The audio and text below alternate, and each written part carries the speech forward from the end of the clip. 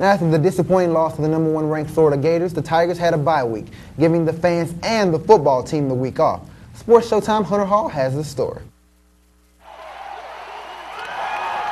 The bye week. No football, no tailgating, nothing to do on Saturday night. So what do students and players do with this weekend off? First, I wanted to get the students' take on what they did with the weekend off. I went to Lafayette with a few friends from UL. Had a good time with them, so. This weekend?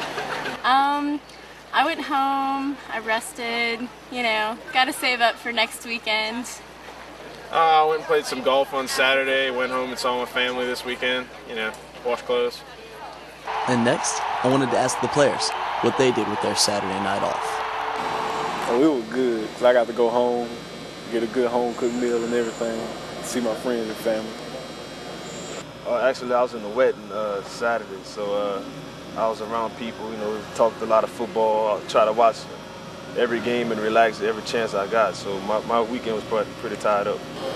I went to watch a couple of buddies from my high school. They played at Southern Miss, so I went to Hattiesburg on Saturday and watched them play, and that was really the only game I watched Saturday. So.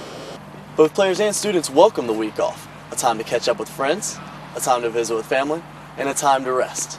Reporting for Sports Showtime, I'm Hunter Hall.